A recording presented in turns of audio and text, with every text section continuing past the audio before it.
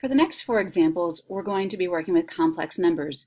And one of the things that we need to remember is that a complex number involves this imaginary number called I, and the definition of I is that I is equal to the square root of -1. So this allows us to work with square roots of negative numbers.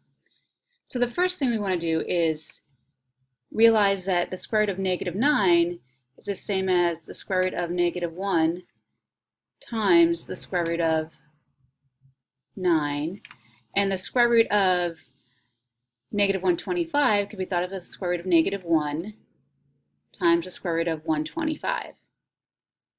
So the square root of -1 we already said is the same as I, so each of these factors becomes I. The square root of 9 is 3, so we have I times 3 times I, and the square root of 125 can be thought of as the square root of 25 times 5.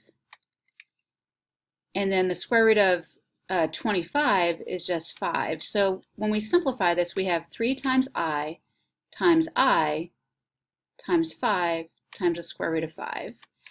And then this becomes 3 times 5 times the square root of 5. And then I times I gives us I squared. So we have 15 times the square root of 5 times I squared. Now, I squared, if you think about it, comes from taking this expression and squaring both sides. So if I take -1, the square root of -1, and square it, that'd be the same as I squared. So I squared is the same as just -1. So this becomes 15 times the square root of 5 times -1, or -15 times the square root of 5.